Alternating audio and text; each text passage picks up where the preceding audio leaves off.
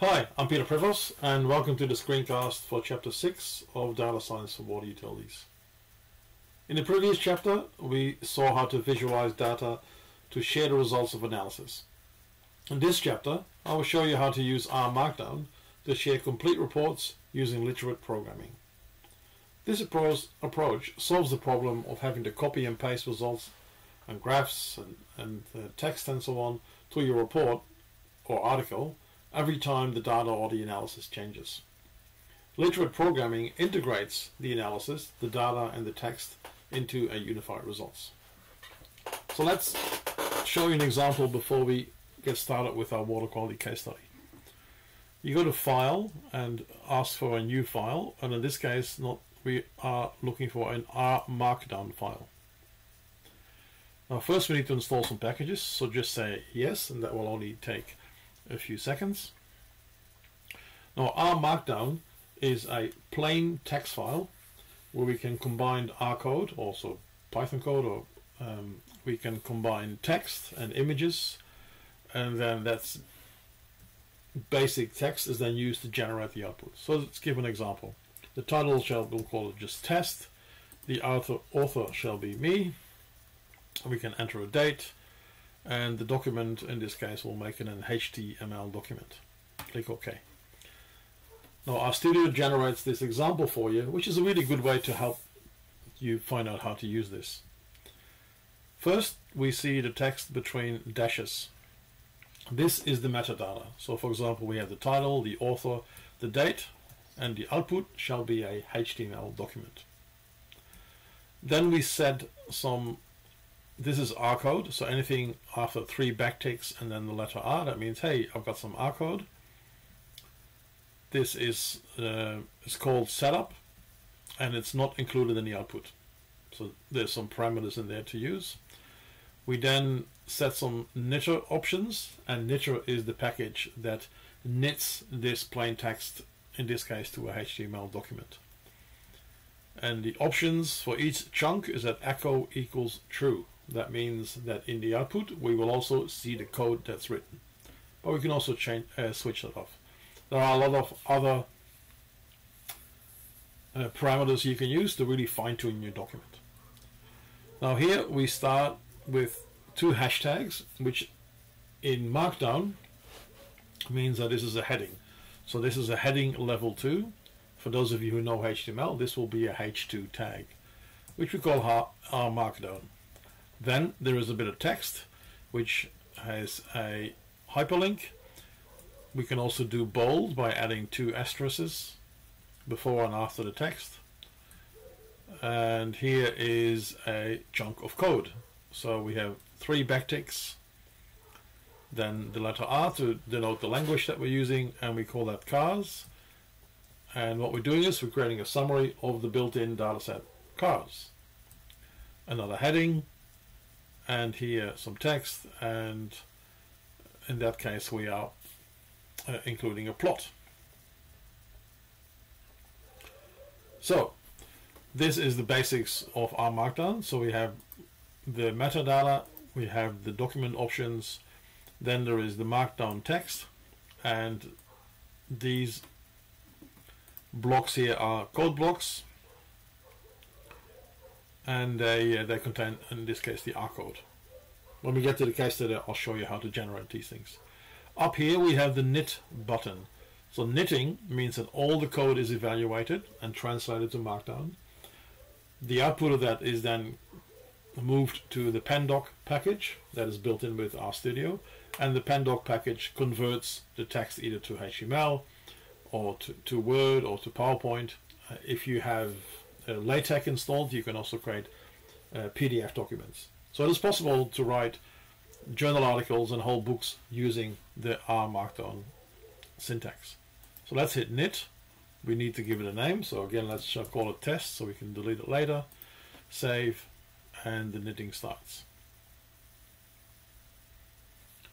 Right, minimizing my screen, we see here that I've got a new screen popped up, and that's my HTML document.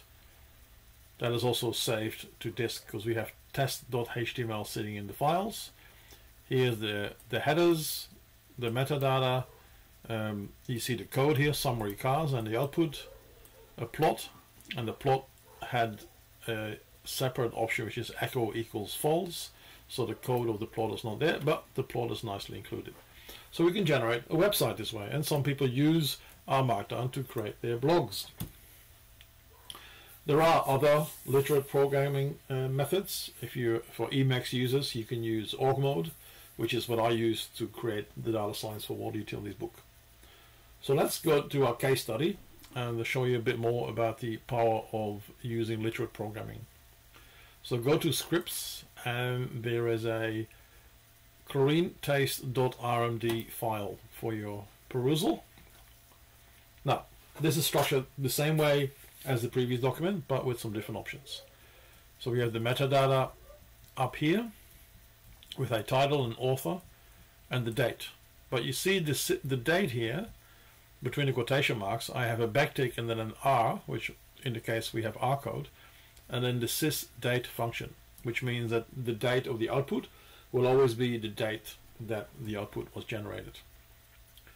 Then the output shall be a PowerPoint presentation, and I've included here another parameter called reference doc, and that reference doc points to a template in PowerPoint. So this could be your corporate PowerPoint template, for example. The indentation of 2 spaces and here 1, 2, 3, 4 spaces is very important. So because it's sensitive to that. This data format is called YAML if you want to learn more about this. Then we set some document options. The echo is false. I don't want the code to be shown in the output. I don't want any R warnings or R messages to be shown. And the graphics output has to have 300 dots per inch. My first slide starts with a single hashtag. I'm calling that slide problem statement with some dot points. Then I have my laboratory data, and here's some R code.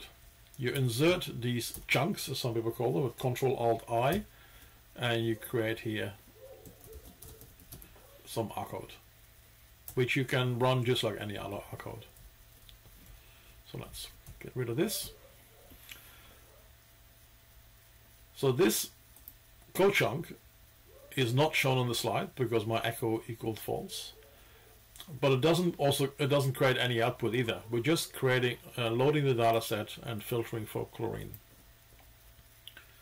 So now the output of this slide is dividing it in columns, which is this slightly weird syntax. So there are 6 semicolons and then dot columns between curly braces, and then my first column with 3 semicolons, closing the column, opening a new column, closing the column, etc.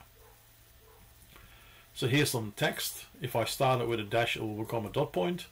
If I want to indent it, I add 4 spaces. Here what I've done is actually insert some R code, so the lowest date and the highest date. So in other words, if my data set changes, the dates will change in the slide, so it becomes a dynamic report. And here's some fixed text. Then I'm adding an image as well for good measure, which is in this case downloaded directly from the internet. Next slide. I have a code chunk, nothing else, which we'll call ggplot, and you can reverse engineer that at your leisure. It has a width of 9 inches and a height of 4 inches. So that's one slide. Then my next slide, I'm doing some calculations of which suburbs, I'm grouping it by suburb, and I'm creating some summary statistics, and the knitter double semicolon cable. Cable is a function that creates nice looking tables. So I'm putting the chlorine results in that table with some column names, etc. Number of digits as well to create a nice uniform output. So what I can do, if I click this little triangle here, the little down pointing triangle, I run all the code chunks above this one, and here I can run the current one. So you will see this table, the output showing neatly down there. Close that for a moment. And then in my last slide, I have conclusions and recommendations, etc. So let's knit this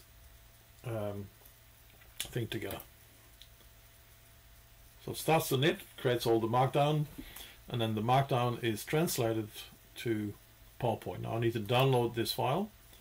I don't have PowerPoint in my computer, but I can open this in my trusty LibreOffice.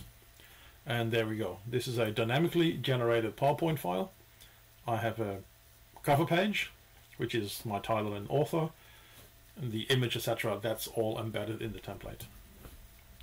The problem statement here is that the 2-column chart with the image downloaded from the web, the dynamically generated dates, a graph, a table, and some conclusions. Using this method is a very powerful way to dynamically link any output to a dataset.